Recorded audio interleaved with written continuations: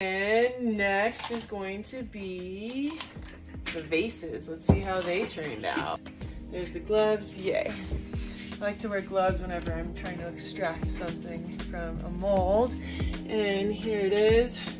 I have a little trauma from that square mold. I didn't think this would release at all because I still haven't gotten mold release, just so all of you who are following know the drama, the saga. Here we go, let's do a time lapse.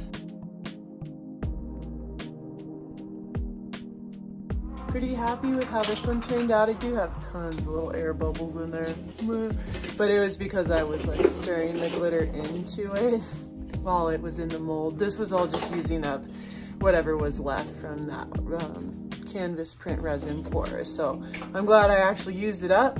It came out of the mold, no problem. Also a blessing. The little sticker ended up in an artsy way, also kind of floppy looking.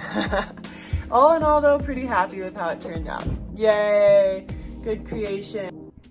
Alrighty, and then next is gonna be this cool one that was good for me last time too. Looks like it's peeling away nicely as well. Yay, takes a little while, so let's go to time lapse.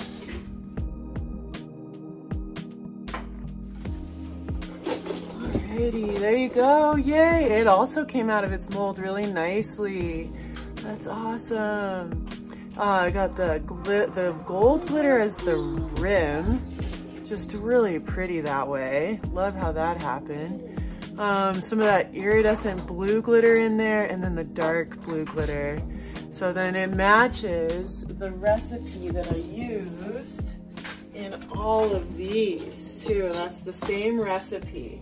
So you can see it here, how it looks as a sculpture. Woohoo! Very happy. Yay!